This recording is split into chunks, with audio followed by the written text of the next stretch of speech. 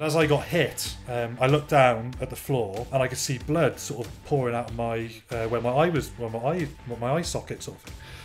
So I remember thinking, oh, this is bad. I put my hand on my eye and my hand was covered in blood. And I knew it was a cheap shot. Somebody had like basically punched me in the face and they had a forearm guard on. So I went to the referee who wouldn't look at me. I said, ref, you need to have a look at that. I couldn't see out my eye. So I didn't know if I'd lost my sight. I thought I need to try keep calm here. So the physio went on, they took me off. I went to sort of blow my nose, and my eye started swelling up, which is a sign of a fractured eye socket. I was lying on a bed under the stand, having my eyelid stitched back up. And you obviously can't close your eye to not look at it, so I'm watching this surgeon stitch my eye back together. And I remember at that point thinking, and I had my 1-year-old, my girl was 1 at the time. I remember thinking there must be easier ways to earn a living than this. I'm actually surprised. I'm actually gobsmacked there's not more injuries in rugby, and I actually think rugby is doing, for the situation it's in, I think it's actually doing a great job.